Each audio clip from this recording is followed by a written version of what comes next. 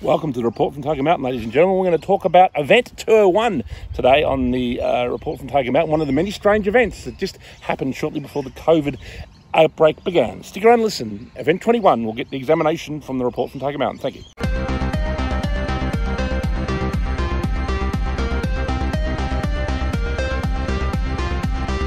All right, ladies and gentlemen, we're going to talk about Event 201. I've mentioned it before on this show. Event 201 was basically a simulation that occurred at Johns Hopkins University in Baltimore, a simulation of a global pandemic. It happened, I think it was September or October 2019, basically a month or two before the virus actually leaked from the lab in Wuhan in China. So, the timing of it is incredibly suspicious.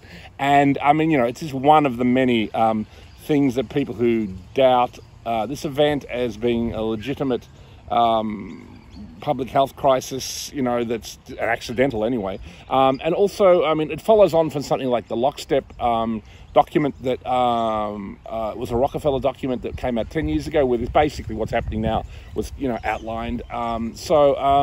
It seems to have been almost like it happened over a course of a month. It was funded by, surprise, surprise, the World Economic Forum, which is the Klaus Schwab, which is the Great Reset guy, and his friends, which is George Soros and many others, and also, obviously, the Bill and Melinda Gates Foundation.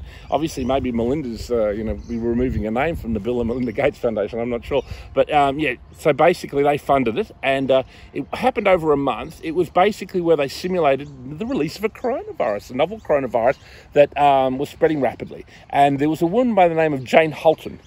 She was the Australian representative there, and she is rumoured to be basically the controller of this PSI operation in Australia for the global powers. She's the one that Scott Morrison, Daniel Andrews, Gladys Berejiklian and that silly woman up in Queensland and all the other state premiers report to. And then she reports to our global masters, the World Economic Forum, Bill Gates, and people who are even above that probably. So this is what's going on, I think. So they simulated this event, obviously because this kind of event, basically they had to train their underlings, and incredible thing is the fact when they did train them, they didn't really even keep it a secret.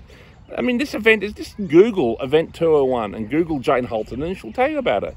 She was there, getting instructions about how to run this country when this outbreak happens. And then 1 or 2 months later, it does happen, ladies and gentlemen. People say plandemic. That event itself, it just stands out like dog's balls that something suspicious is going on.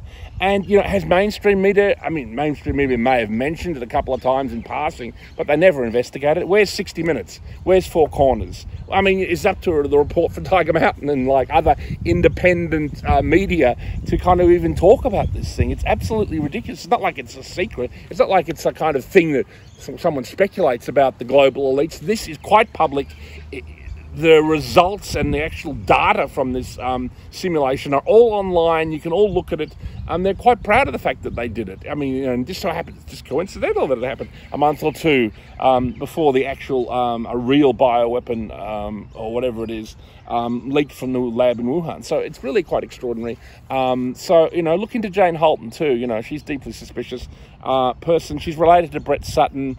Her hands are all over this at an elite level. She seems to be an intermediary between, I guess, our political class. She's a bureaucrat, because really all this whole thing is a kind of, elite bureaucratic kind of global revolution against humanity and as a control operation. So, just look into all that and look into Event 201, ladies and gentlemen. Just see World Economic Forum funded it, Bill and Melinda Gates funded it, and it's deeply suspicious. So keep being suspicious and keep looking for the truth. And thank you for listening. The Report from Tiger Mountain. Cheers.